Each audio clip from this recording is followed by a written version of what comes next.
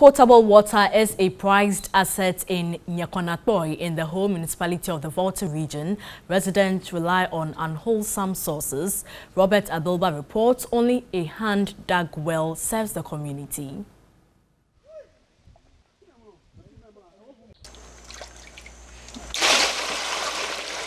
Water is a scarce commodity.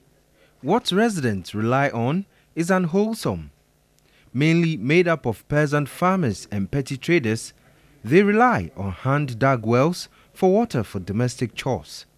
Following their constant plea for assistance, a philanthropist who did not want to be known provided them with 2 boreholes, and they enjoyed potable water until 2014 when the borehole broke down.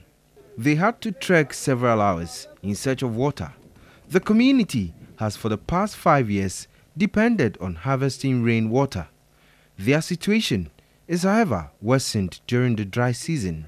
Residents had to trek to Taklattoko, Hujaga, and even to Ho to buy water at the cost of 2 cedis per 1 yellow gallon for the upkeep of their homes and animals.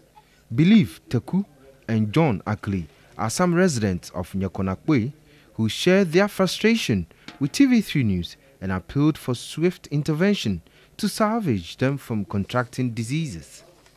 The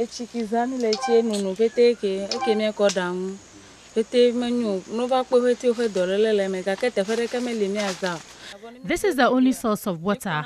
Though the health professionals have warned us against using this water, we have no option.